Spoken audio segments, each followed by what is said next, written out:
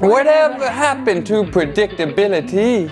The milkman, the paperboy, evening TV, miss you from friends, waiting just around. I didn't know that lyric. Everywhere you look, everywhere you go, a hand to hold on to, everywhere you look. Somebody who needs you when you're lost out there and you're all alone. A light is waiting to carry you home. Everywhere you look. It's day 7. We're in San Francisco. Last night was a great show, San Francisco State University. Today I'm gonna decorate my hearing aids with YouTuber Jessica Flores, and I think we're gonna see the Full House. Maybe go to Haight-Ashbury, where the hippie free love movement started, man. It's gonna be a great day. Let's go. I have no toothpicks. Not that big of a deal. But seriously, I wish I had toothpicks. Good morning. How you doing? Good, how you doing? You make YouTube videos, right? You're a YouTuber. Yeah. So yeah, what I've been doing is I've been making YouTube and Facebook content to kind of just spread like awareness about what it's really like to be deaf or hard of hearing. Like I want to educate more people. So how can I do that? And I was like, okay, well maybe YouTube, like maybe I'll share my experiences on YouTube and try to do that. It's nice to like just like educate people, you know, and like tell them like what's really going on and like what we're really here for.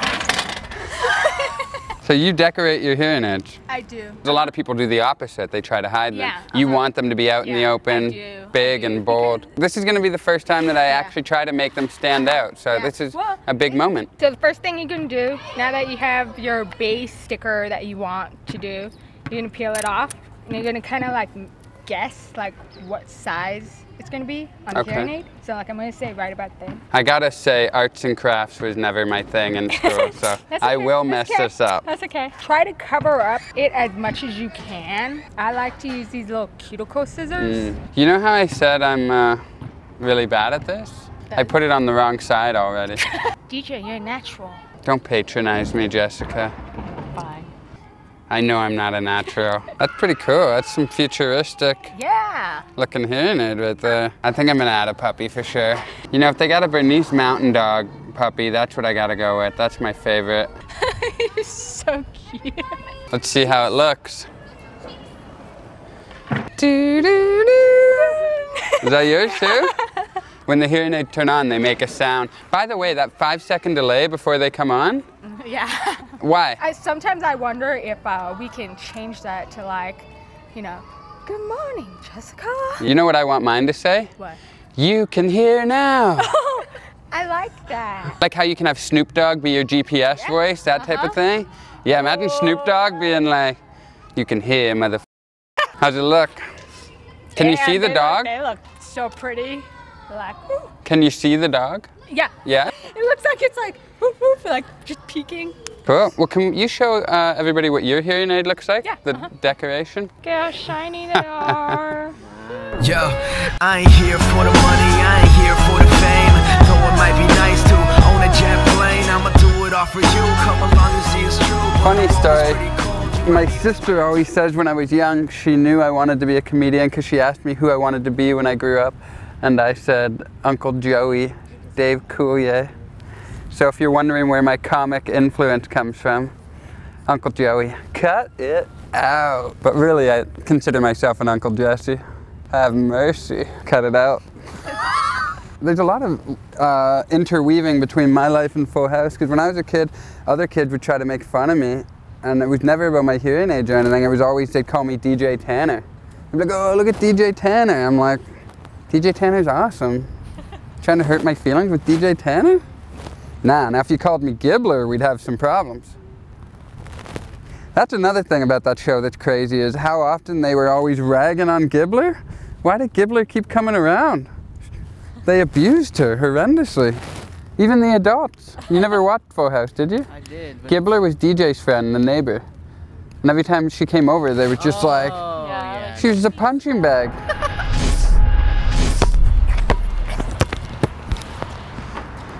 1-on-1. What do you want to play up to? 11. 11. 0-0. A couple ballers going head to head here. Woo! 1-0. 2-0.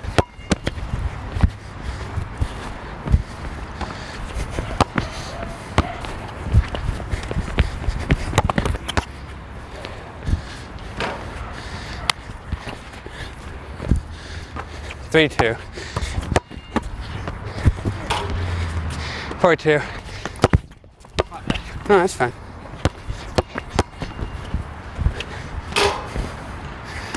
5-5.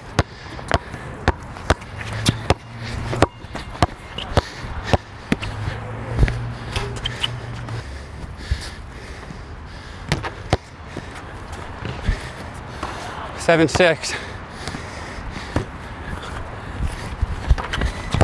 Just doing a little jog. 9-6. Hey, settling. I just want this game to go on forever. 10-7.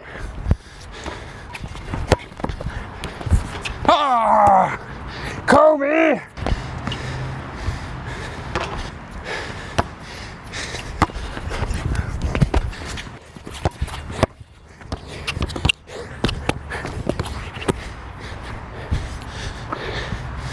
Just like we drew it up on the drawing board.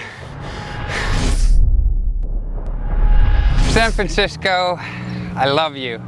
Always love coming here. The show last night, San Francisco State University, it was amazing. Today was absolutely incredible. Thank you so much to Jessica Flores for helping me to decorate my hearing aids. Got the cute puppy dogs on the holographic background. Feel pretty pimpin'. So that's it. We're leaving San Fran and we're jumping on a plane heading to Chattanooga in the morning, 6 a.m. You ready for the early flight? Nope. Nope? Me neither. Let's not sleep. Let's party. Yeah, let's do that. And in the meantime, enjoy this beautiful view. See you later, everyone.